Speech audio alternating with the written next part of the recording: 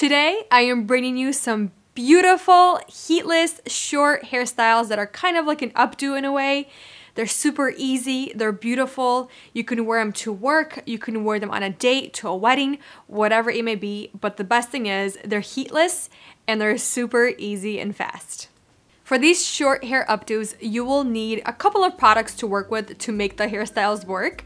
Bobby pins and clear elastics. And also depending on what type of hair you have, because I did wash it today, it is super silky and soft and doesn't have a lot of texture and grit.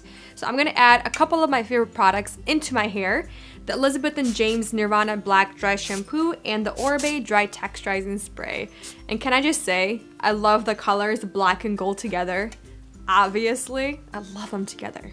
They're so pretty. So the first hairstyle is gonna be a contemporary French twist. I'm gonna start with the first section. I'm gonna start where my eyebrows have that little arch. I'm gonna just take my pointer fingers and meet them in the front and then meet them in the middle to grab a section of hair. I'm gonna split it right in half. And this is where I'm gonna start crisscrossing them over.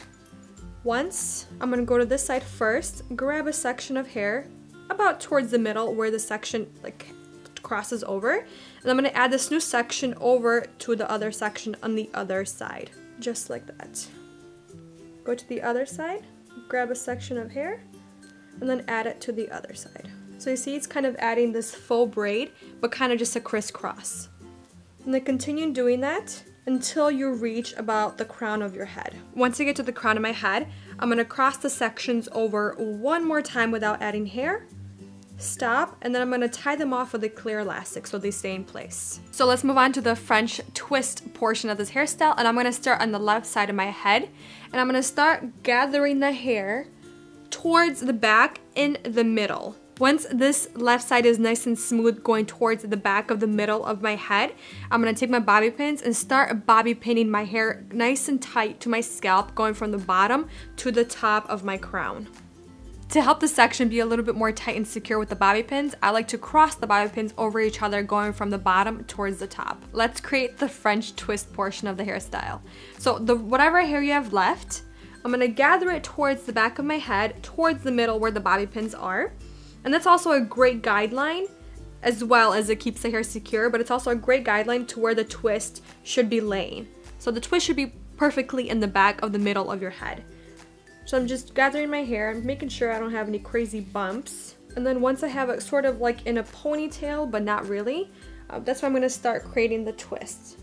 So you take the ends and you tuck them a little bit, and then you start rolling kind of like a pizza dough or some kind of bread that you start rolling towards the middle underneath the actual hair towards the bobby pins. So it creates that beautiful French twist. And then once you have the desired twist, you're gonna start bobby pinning it away and securing it.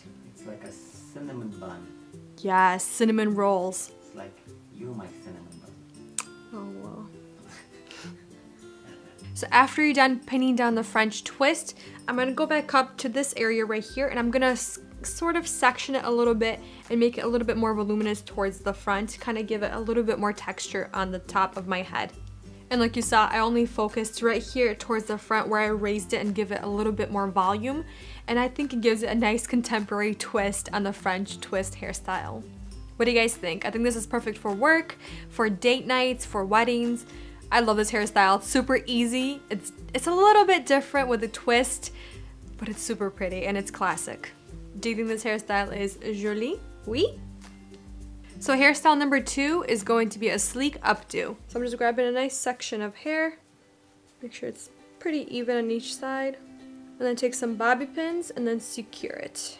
Once I have the pompadour in the front all nice and pinned down, I'm gonna start working on the sides of my head, and I'm gonna pin them underneath the section that's running down the middle.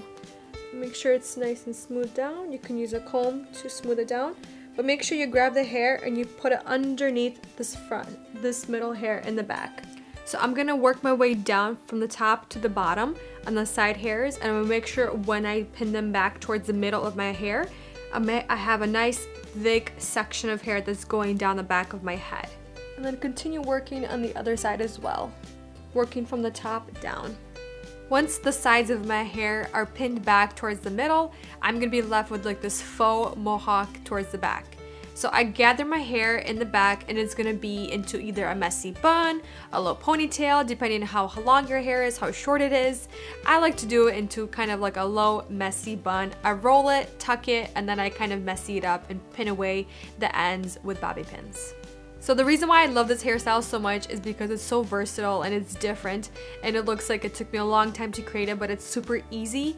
And I love the different directions the hair is going. You have a little bit of volume, it's going sleek on the sides, it's going down in the back, and then whatever you want because of the length of your hair, you can either leave it down, you can do it into a low ponytail, you can do like a messy bun like I did.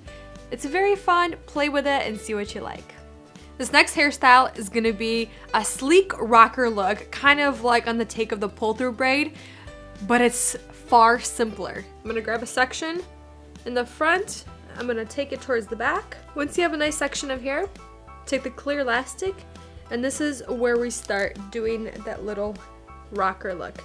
So I'm gonna take the elastic once, and then the second time, I'm gonna almost take the hair through, but I'm gonna leave it about like halfway out, kind of like a messy bun in a way, I guess, like a half bun. Before I move on to the next sections for the ponytailers or the half messy buns, I'm gonna take this section right here, whatever is left, kind of like the faux ponytail, and I'm gonna wrap it around just to hide that clear elastic. I'm gonna add at least 5 to 6 sections of hair like I did to the first one, just to make them a little bit more tighter together so there wouldn't be a crazy amount of space in between the sections. So I'm gonna continue down and just same thing, take some hair, make sure it's not too crazy on the sides, and then take a clear elastic and tie it off. So I actually did 7 sections because I want the sections to be as close as possible to each other, but you see how you can see kind of through them? Now we're gonna go in and kind of loosen them up and then pin them back with bobby pins and just create a more fuller effect. So it really helps to make it nice and full. I'm gonna take the bottom section and connect it to the top one from above. Just connect it, take the bobby pin, and pin some sections away. Loosen it up from the bottom, connect it from the top section. We're kind of bringing them down closer to our scalp so it's not flying everywhere. Now move on to the other side and do exactly the same thing, focusing on the outer portions and connecting the bottom and the top pieces together to create a more fuller effect. So there you have it. This is kind of like my sleek rocker look where it looks super intricate and detailed, but yeah, it was super easy to do. I love it. Alright, so there you have it. I hope you guys liked my super simple yet polished updos for short hair.